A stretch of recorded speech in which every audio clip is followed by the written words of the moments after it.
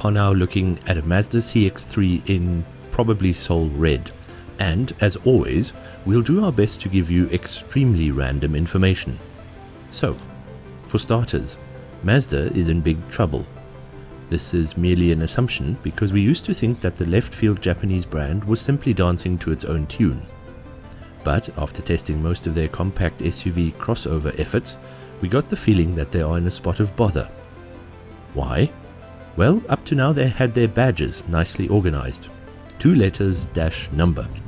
And seeing that the beloved X for crossover was already part of their naming strategy, they simply slapped a C onto the front for what is plainly a range of compact crossover vehicles. Brilliant.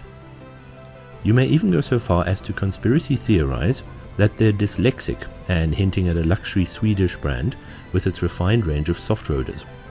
Mazda even left plenty of room to grow with a cute CX-3 or larger CX-5 on offer. The only issue we knew of was that their pricing was too close and people were easily upsold to the 5. What a wonderful problem to have.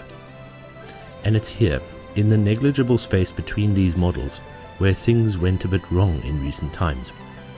You see, Mazda introduced the equally attractive CX-30 model, which not only breaks the letter number mold, but also wipes its backside with most other criteria. Is it a trendy wannabe coupe? No. Some sort of soft evolution or direct successor of the CX-3? Also not. It's a standalone model, which comes dangerously close to the CX-5 in terms of size, spec and price. They should have called this the CX-4 3/4, or in keeping with a new naming strategy, CX-48 would have been more accurate. Still don't believe me? Watch this. So, on paper, the CX brethren are incredibly close. That also goes for their looks, although I think that the middle child has some of that coupe SUV thing going on. The cabins are fairly similar as well, although the newbie has a better infotainment screen and sharper instruments, which will hopefully make their way to the other models soon. If not, that is certainly a unique selling proposition. Fresher tech and slightly cooler looks. Not that the other two vehicles are even remotely ugly. Mazda makes some seriously good looking machines. Because they all share the same drivetrain, albeit with a detuned engine in the CX-3, piloting one is pretty familiar territory to anyone who's been exposed to the other two.